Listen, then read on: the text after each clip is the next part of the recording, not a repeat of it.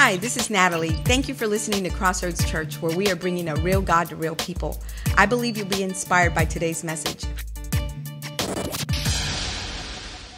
Woo, we are in a series entitled, It's Complicated. How do you say that in Spanish? Complicado. Está, whatever. It's complicated. And we started this a while ago, and we've been talking, it's a series about relationships. And man, this morning's message really encourage you to pay attention and probably take some pictures. But if you got some notes, actually, if you want to follow us along, there's a QR code right there on the back of those seats. You can see some of the notes that are going to be in there. I think it's going to be beneficial to you today, tomorrow, in the future, okay? But the title of this morning's message, or the topic, is Parenting is Complicated. And everybody that can agree with that said?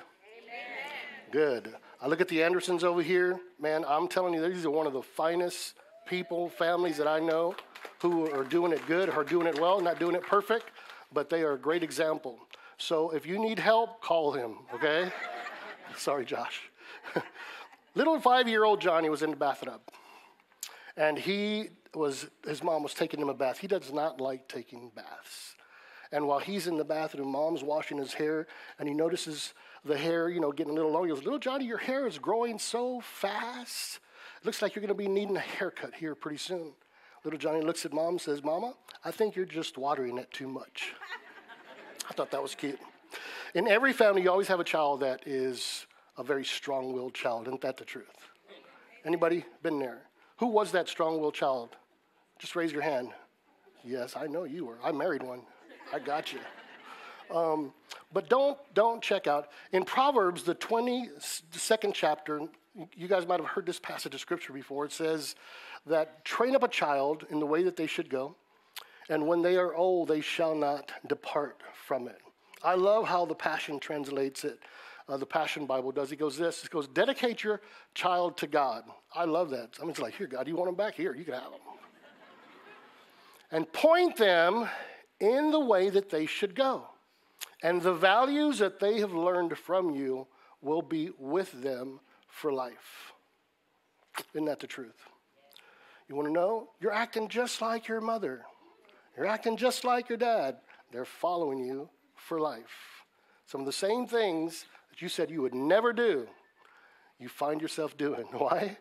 Because sometimes we just adopt these things, not only in marriage, but in parenting as well. Natalie and I were 17, and she was 16 when she was found out that she was with child. Had no idea how it happened, but she found out that she was pregnant. And so I began immediately, I straightened up. I'm like, man, I got to figure this thing out real quick. So immediately I put my work hat on. I was like, I got to find all these jobs. I got to be this dad, and I got to be this, I'm bringing a child into this world. And obviously at 17, I was like, man, I can do better than dad. Look at what he's done, now. And little did I know, dad was doing amazing, but little did I know. Somehow or another, in those teenage years, the enemy comes in and tries to just put division and discourse with the relationship that you should be having with your parents. And so we were there, and then next thing I know, 9 months later, 19 months, and I've been a big baby. 9 months later, she starts getting these contractions and stuff. And so we call the hospital. It's like, hey, and we take her to the hospital. False alarm. She's not dilated any. I'm like, dilated? What the heck is a dilated? I have no idea. We're kids. We don't know anything. I didn't know. So we did this a couple of times, false alarms all the time. And you just can't be coming over here every time there's a pain. You've got to just wait until your water busts or whatever, all that stuff goes on. So I was like, man, babe, let's just go. Let me figure out this dilating thing. So let's go in Dad's truck. Let's go for a ride. We go riding. I'll take her through bumps, and I'm hitting all these things. Let's figure this dilation thing out. Maybe something will happen, and she has to. It's like maybe the baby starts coming out. It's a true story. I'm serious. And next thing you know, her contractions started really getting difficult, where we had to go to the hospital. And long story short, here we were for the next 18 hours with this first child, and she was in major pains and labor. And she still couldn't dilate, but only so much, and they wound up having a C-section for her. And I got a whole other message on all that, but it wound up being just very difficult. So I walked in to the area where the windows are at, down here in Guadalupe, and I'm looking for my little girl. Aaron Lachey Avalos was born on August. And I sat there, and the nurse is there. It's like, here she is, here she is. I'm like, no, it's not her, it's this one. It's this one. She goes, no, it's this one, it's just fresh. It's like, it's impossible. I was surprised. Like, why? Because they were showing me a blonde hair and blue-eyed baby. I'm like, no, So this one looks like me. This one right here. He goes, no, this is the one. I'm like, okay, so I'm freaking out. It's like, she's not Mexican. I'm producing after my own kind here. What's going on? Natalie's passed out. She's under anesthesia. And I finally go into the room later, and she wakes up. And I give her a hug, and I felt horrible about all the stuff that was going on. And she's like, did you see the baby? I was like, yeah, did you see the baby? She said that she looked at me thinking, it's like I had this weird look. It's like I was mad or something. I was like, babe, she's not Mexican. She's blonde hair. What's going on here?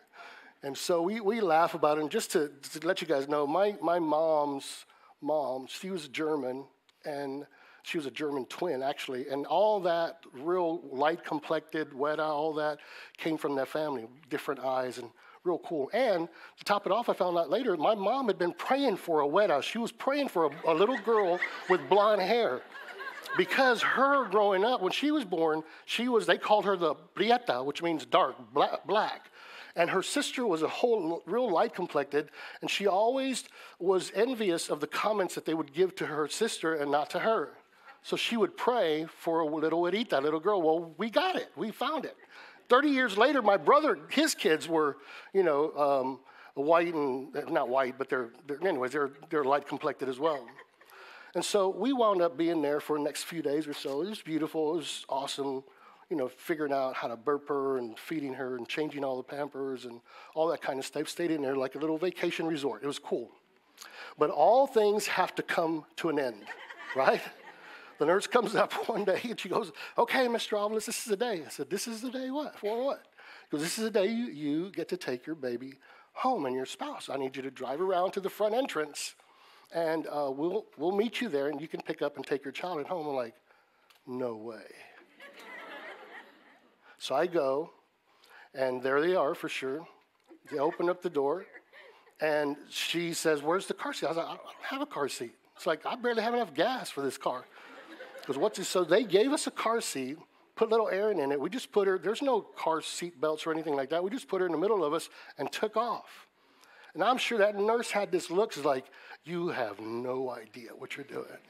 And you know what? I had no idea what I was doing. So we went home, and my little girl came, and it was fun. Aaron Lachey, Avalos, blonde hair. Do you have a picture of her? Is it there?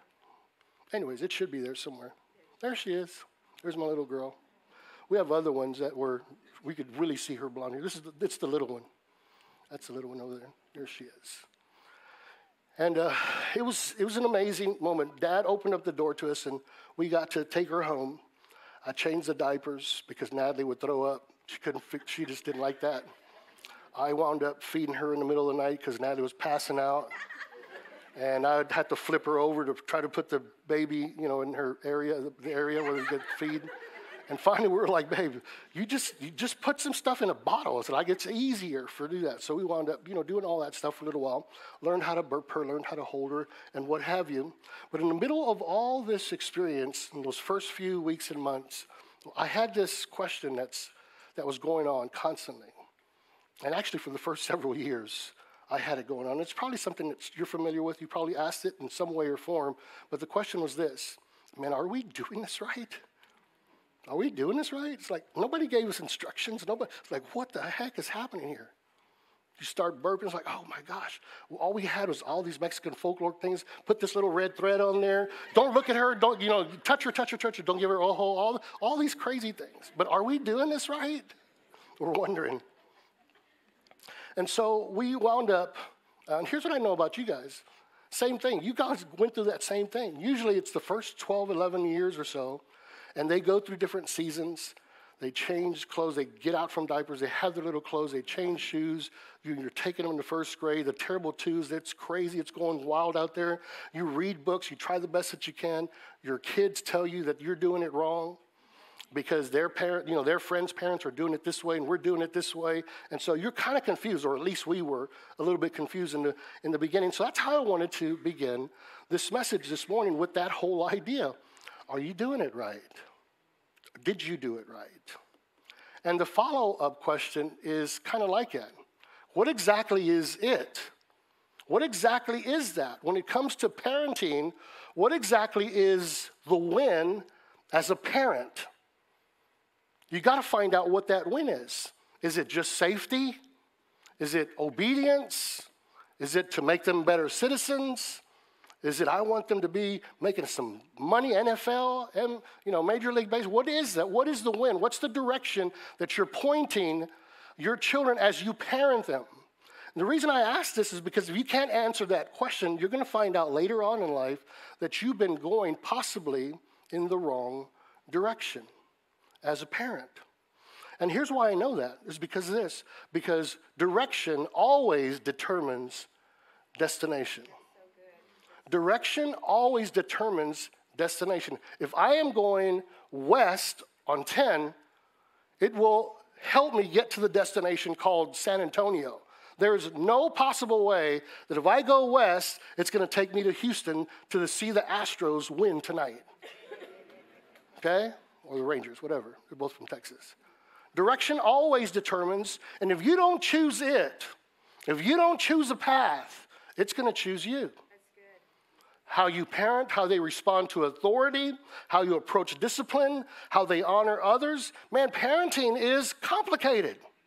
It's crazy out there in this world called parenting, isn't it? And we can't afford to parent by reacting to irritations that will come along the way. We have got to lead as a parent to a destination. So the question is, what is your destination? Now, just to be clear, Natalie and I didn't have one. I think our goal was, let's just keep them alive, right? It's a good start. It's the one thing that I find the most difficult. It's the one thing that I regret the most as a parent, because we didn't have any of this. I didn't have the books that we have now, the resources that we have now. I think the book that was real strong at that time was Dobson's book, Dare to Discipline. And so, man, I locked into discipline, and that's all we had was discipline, discipline, discipline, discipline, discipline. And after that, more discipline, more discipline, more discipline. Well, but what's the end goal? Now, just to help you understand, all my girls, I got 3 girls, and I have a grandson that I raised. All of my girls have received Christ. I've got to baptize all of my girls through water baptism. All of them are doing well. God gave me a vision for every single one of those girls, not to force them into this direction, but so that I could pray for them as they were taking different courses, and pray that God would get a hold of them and do what he does always, is take care of his kids. All of them are doing well. They all helped us start this church, all of them. And as far as I know, our youngest daughter was here earlier in the other service. All of them still like us. All of them still like each other. All of them still connect with each other as siblings, and everything's good. So I must have done something right. But this whole parenting thing, it's the one thing that has hung over my head for years.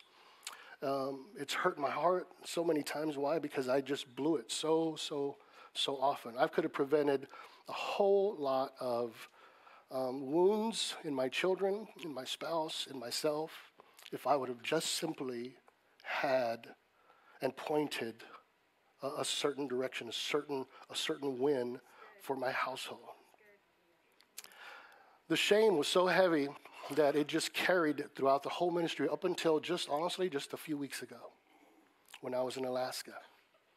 All of a sudden, I was so thankful for that moment and that experience that God showed me. And I'll talk about that here in just a little bit.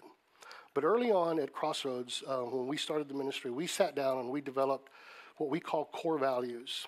And at first we had like 10 of them or so, and then we wound up just having 3, and the 3 that we have adopted right now. And I want to encourage you, you don't have to use this exact one, but some kind of a form of it. I want to use one of those. If I was to do this all over again, I would make this our it. I would make this the destination as we parent our children in every stage that they're going through. It's this: relationships rule. Relationships rule. In other words, what's the picture that I wanted to see after they're grown and after they're gone? When they no longer have to be in my house, they no longer have to be for any reason, but they choose to be, what's the one thing, what does that look like? And I look back and I was like, man, I have to parent them with the relationship staying and remaining intact. Do you understand what I'm saying? Their future. That when they're grown and they're gone and they're doing their own thing, do they still love dad and mom? And they still love us. They still give mom a hard time. They still love the Lord. And they still connect with each other. And so that's the goal. As a matter of fact, in Mark's Gospel, the 12 chapters, I thought about this message. I was reminded of this. Hear, O Israel, the Lord our God is one. Love the Lord your God with all of your heart. Love dad. Love that parent. Here's the goal: to love your Lord your God with all your heart, with all your soul, with all your mind, with all your strength. That's the first commandment. And then the second one is like it, that you love your neighbor, that you love others, that you love your enemies even. He goes, these things, this command, there's no other commandment greater than these.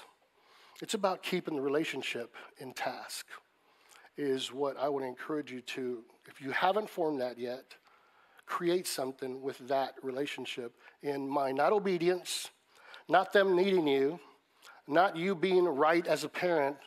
As a matter of fact, the goal shouldn't even be that they should have some kind of a Bible doctrine or a certain belief system. They should have such a strong amount of faith. Like, oh my gosh, Pastor. Why? Because in our lives as pastors, as ministers, this is what we so too often see.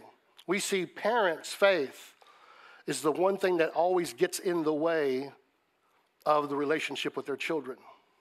It's the wrong version of their faith that gets in the way with the relationship with their children. We've all seen parents that parent with, well, Jesus said this, the Bible says this, you need to do it this because the Bible says, well, the Bible also says to stone your children if they're disobedient, but you don't tell them that.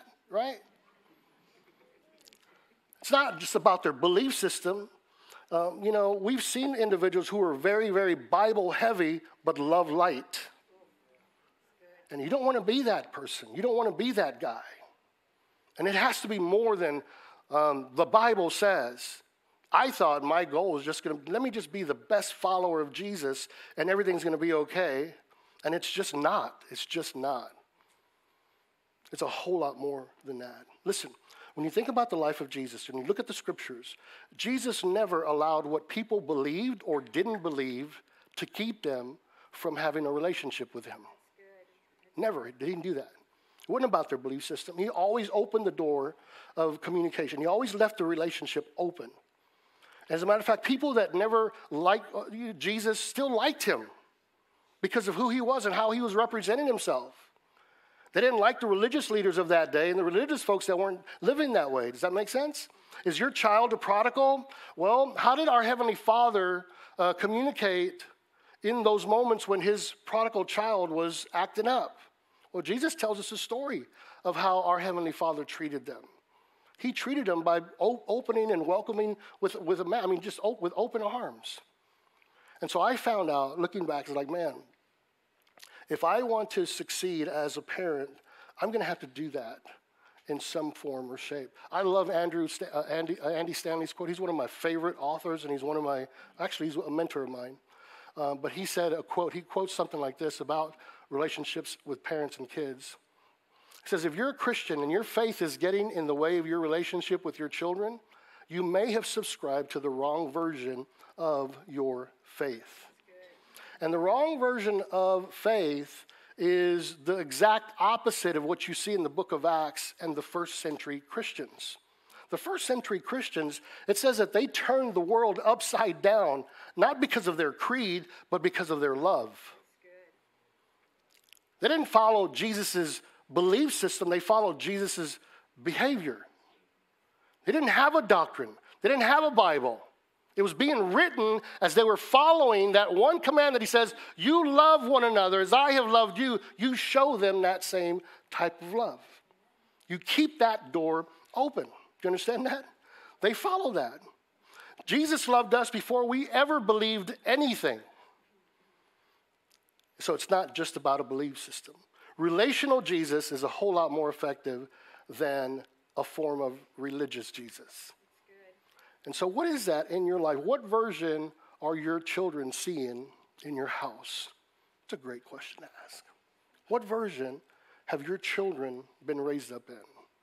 Now, I understand in this room, there are individuals who are right here in the beginning stages where they are having kids in these formative years. And that is my target.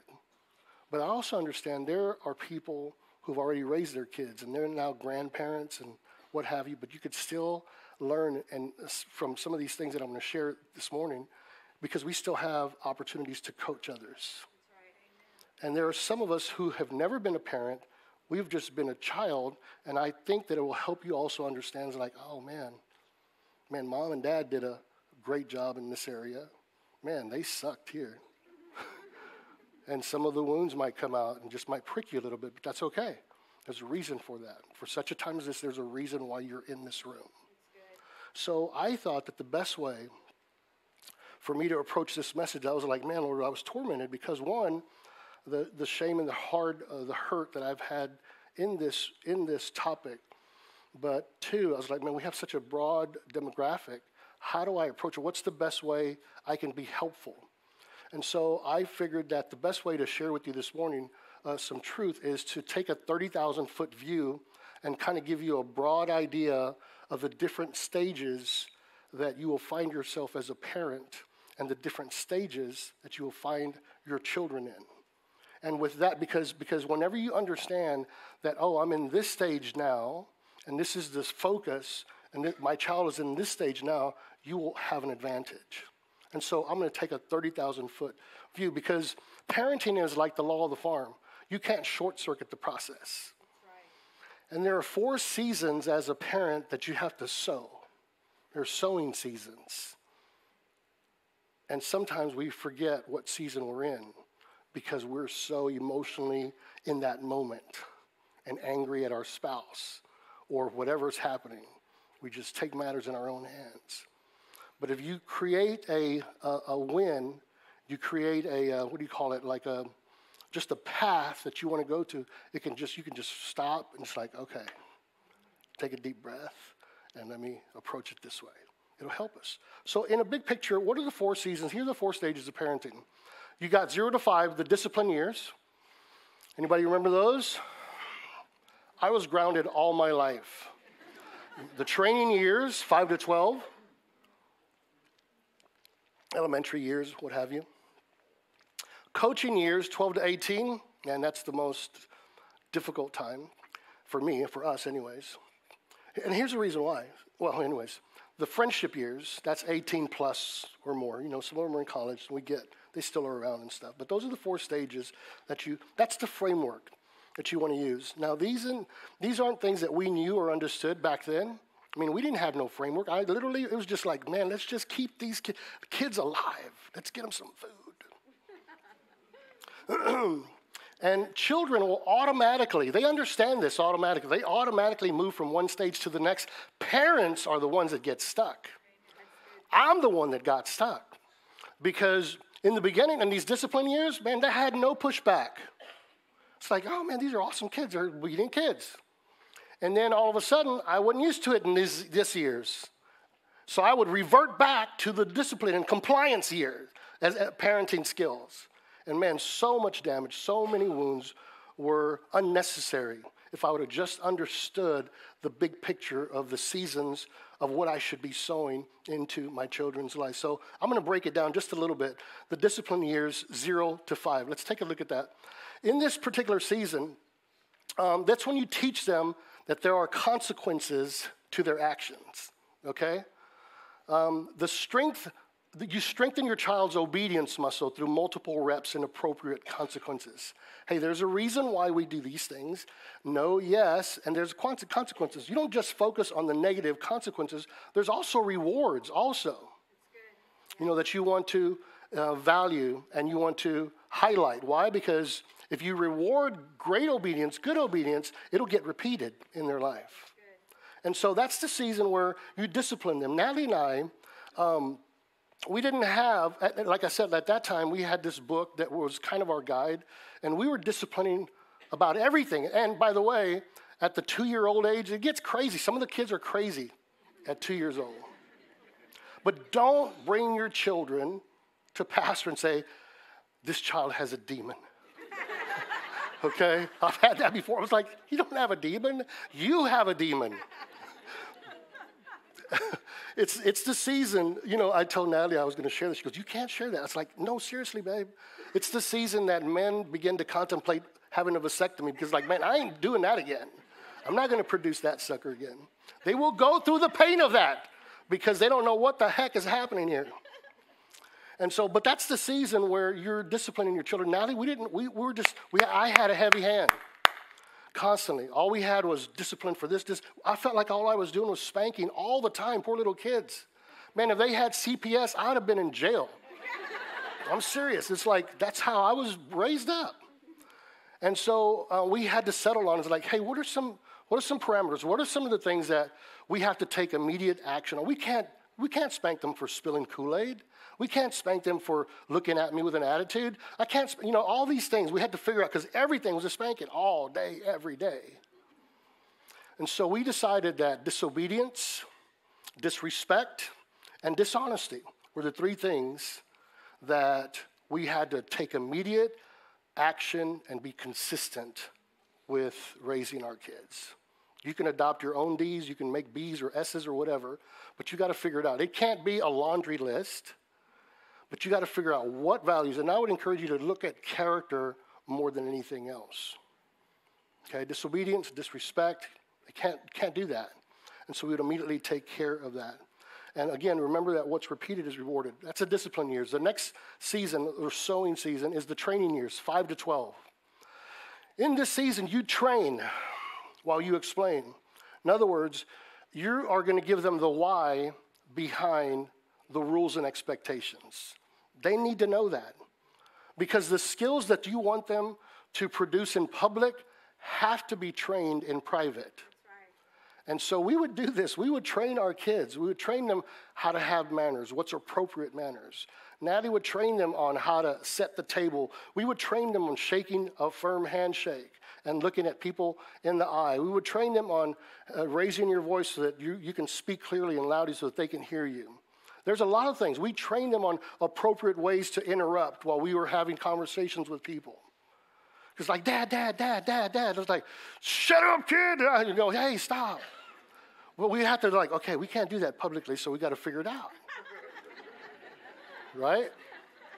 Say, when I'm having a conversation and you need Dad, just stand by me. Yeah. When you stand by me, I will see you, and then when the doors open, I will make sure and address. Okay, Dad. Dad.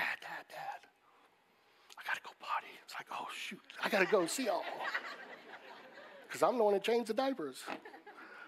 You imagine? Anyways, so you got to train. You and I cannot expect them to act publicly what we've never trained them to do privately. So good. And so you got to figure that out. How do we train them? You practice it. What do you do if your child starts running? What are you going to do if your little sister starts running out in the street? I'm going to yell or whatever. I don't know, whatever that is. Natty had kind of more phobia than I did. So, she talked about the fears a lot. But either way, you got to train. That's the training season, 5 to 12 years old. And then you got the coaching season. This is the time, the coaching season, where the kids are like 13, 12 to 18 years old. In this season, they might have a demon and they might be possessed in that season. Seriously. But this is a season that you connect more than you correct. I was horrible in this season. But this is the season that you loosen the tight reins of those training years and move to the sidelines and begin to coach. You're not out of the game. You're still in the game, but you're in the game to coach them, to help them, to redirect them. I used to coach for baseball, so I understand this concept. And you sit there on the sidelines and you watch how they respond in situations. And then you just begin to coach them and have conversations in their lives. And that's the goal, is you're trying to keep them to come back constantly in that season of their life for guidance and support. Because that's the season where things go crazy. Dad doesn't know nothing. Mom doesn't know nothing. Nobody knows nothing. I know what I'm doing. But they don't. I mean, hormones are taking place, privacy. I want independence. This is a season that I was the most hurt at because, Dad, you don't have to come to lunch anymore to the schools. Like, what do you mean? I've been coming to lunch all the time. I'm going to your high school and I'm going to have lunch with you in Jesus' name. But I got stuck because I was not ready for the pushback. And really all the pushback was attention that they wanted to sit down and talk about stuff. And I didn't give them that. I wanted to just to comply and obey because Dad said. And like I said, every one of my girls have gone through counseling because of that. And I hate that. I am just, it's not good. And I want to prevent that from taking place in your life. Here's the one thing that I don't hear a bunch of pastors talk about, but you have to understand also and remember, you have the Spirit of the living God inside of you to lead you and guide you. There's great books. There's fantastic stuff out there. I can give you some resources. If you have some that have helped you, call the office or give it to Kim because we want to just put those things together. But remember, you have the Spirit of God. They were there when that child came out of that womb. They know exactly the intricacies of that child in their brain and how they think. And so we always are putting him in the middle of it and saying, God, show me, help me to understand. I don't get this. I don't understand why they're acting this way. Can you just show me? I remember walking or driving off of 35 one day, and the Spirit of God said, Amber's smoking cigarettes. I'm like, what? And I had no evidence. I had no clue that she had been smoking or whatever. So I'm going home thinking, how do I address this? How do I do this? I have no evidence. I can't accuse her. But the Spirit of God showed me that. And so I walk in, and it's like, hey, Amber, hey, Dad, how are you doing? It's like, I'm good. It's like, hey, she's walking to her room. It's like, do you have anything you want to talk to me about? She goes, no, I'm good. And it's like, okay. 5 minutes later, she walks back. She goes, actually, I do. Goes, I started smoking. And we got to have a conversation about that. It was so awesome. I don't think she stopped smoking, but we had a conversation. If she did, I didn't know about it. A lot of stuff takes place in that season. Here's the one thing they didn't like, and I didn't know how to explain it, and I still don't. But sometimes I just knew in my spirit that they shouldn't be involved in certain things. And I'd tell them, hey, I don't think that's wise to do this. Why? I want to know why. It's like, man, I can't even explain to you why. I just need you to trust me as your dad. It's like, no, that's stupid. That's not good. I didn't know why this is happening. You've been showing me why all this time. Now you can't even say that. It's like, that's true, I can't. It says, but sometimes you just got to trust your parents and your dad for no reason. And I didn't do that very often. And I never said, well, God said. It's the worst thing you can do. But that was just a difficult time. So if I could give you some advice in that season, not that I'm an expert, but here's the 3 things I would encourage you to do. Have a bunch of conversations. Cultivate conversations over and over and over again. And you will know if their heart is not open to you, that's an invitation to figure that out. You can't allow their heart to stay closed and remain closed and not, Lord, man, you got to help me because his heart is never closed to us. Our heart should never be closed to him. He always has an open door. We always have to keep that door open. Somehow or another, we've got to figure it out. And usually, it's because of something we did or didn't do or said most of the time. The power and the weight of a dad's words is heavier than anything on the face of this earth. How you say it and what you say it is so critical, especially in this season of their life. And so I want to encourage you to also let them fail. Let them bust their butt and fail in this season. If you want your child to fail, you want them to fail when they're at home and you can talk about it, have conversations about it. You don't want them to fail when they're gone and they make these crazy decisions. They're gone already. You want them to fail in that. And I'm not talking about crazy failure. I'm just talking about let them fail in these seasons. I think it's important. And then once you make it through there, you're still alive, everything's good, then you go through the friendship years, which is an amazing, amazing time. If you've done the homework and all the sweat equity has taken place on the front end, that's when you can engage as adults and just enjoy each other's company. That's when you're always a parent, you know that, but if they're going to ask you for the input, let them initiate that input. We are still parents. We're always going to be there, but it comes on their terms, not yours anymore. And I love it as a man, as a husband, as a dad. Nothing's more gratifying to me than my girls are still connecting with each other, and I don't know about, but I hear about it. Like, oh man, sisters are getting together. There's nothing more gratifying than I get a phone call and it's one of my girls saying, hey dad, man, I need some advice on something. It's like, cool. It's like, let me get back in that seat again. There's nothing more gratifying that the kids want to come over. Actually, even tonight, they said, like, hey, Dad, what are you going to do tonight? It's like, man, I was thinking about going to the Astros game. And she goes, why don't you just come over and let's just hang out and I'll get some wings. I'm like, that sounds good, too. And so there's nothing more gratifying that they just want to connect with you because they love you, because you are their dad. And I thought I had blown it. I thought I would never experience that for years until I found myself in Alaska just a few weeks ago. That thing carried heavy on my heart for a long time. As I sat there, because somebody sent us as pastors to a little pastor's retreat, just 3 or 4 guys. They said, hey, Marcus, I'm going to send you to this retreat. It's like, man, I don't need any more friends. And so he goes, no, it's a small group, a couple of guys, 2, 3 pastors, just getting away to go rest and relax and refreshed. It's like, okay, I went. The 3rd day in, they sat around. There was no ministry. We just went fishing. We caught 250 pounds of, I don't even know what kind of fish, all kinds of fish. But on the 3rd day, we sat around a fire outside in Alaska, and they had given us some envelopes with encouraging words. Supposedly, they were supposed to be from people back in the congregation of these pastors, and they were supposed to honor their pastors and encourage them and build them up and strengthen them. And so everyone read their notes, including myself, not out loud, just privately.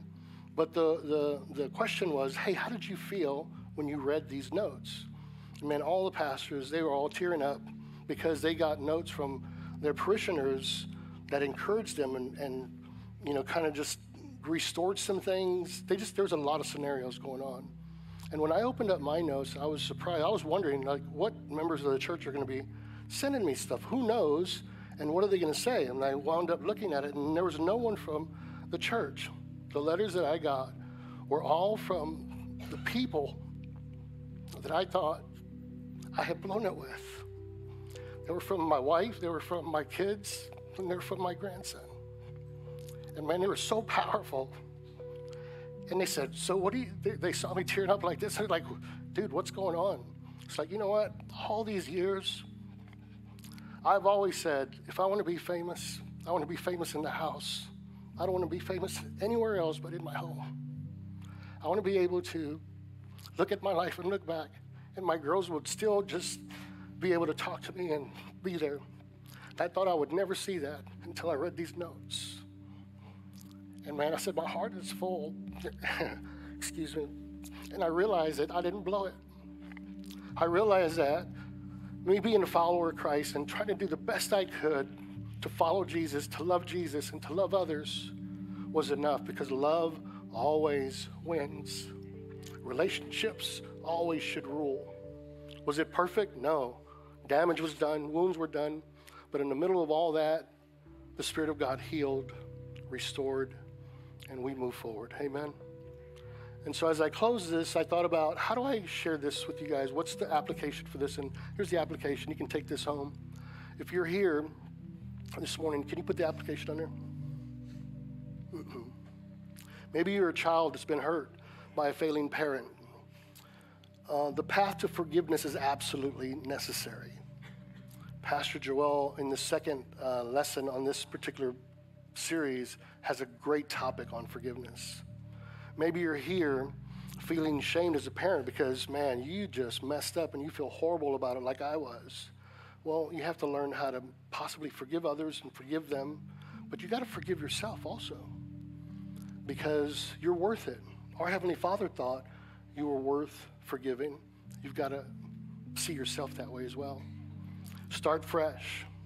You still have opportunities. If you are still breathing and you still have kids, you still have an opportunity to make up those moments. Amen. And if you're here as a young family, let me encourage you, this is very, very important that somehow or another this week you get with your husband, your spouse, and you find out what the path is for parenting. Destination or direction always determines destination, and it's so necessary to do that. Why? Because your kids are worth it. That's why. When I go through hard times, I always look back at that moment. I don't know if you guys remember your moment, but I look back when I got my little girl, all my girls, in one hand, and I was just looking at them. And this happened with every single one of the girls. I sat there, and I had this thought, and I looked at them, and I said, man, I will do anything for you. I will protect you. I'll fight for you. I will love you with everything. I'll die for you if I need to. And I need to go back often just to remind myself of that, especially times when I don't like certain things that are happening. It's like, man, this is what really matters right here. As I thought about that image, I thought about our Heavenly Father, and that's exactly how He sees you. He looks at you with those eyes and with the same just heartbeat. I will fight for you. I love you unconditionally. I'll do anything for you. I'll even die for you. And He's proven Himself faithful. And He did it through His Son. Why?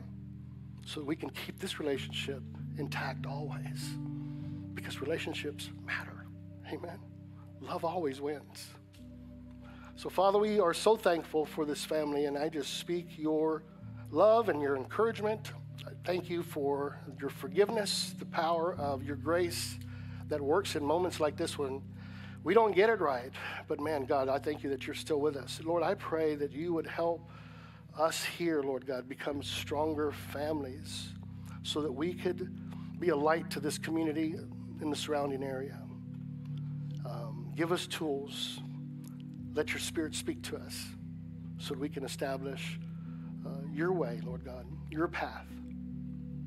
We can keep our relationships intact. And those kids that are out there, Father God, that have been hurt and wounded by the stupidity of stuff that's happened, I pray that you would just minister your love and your grace upon that wound and heal them whole. So we just commit all these things to you in Jesus' name. And everyone that agreed with that said, amen. We love you guys. You guys have a great week.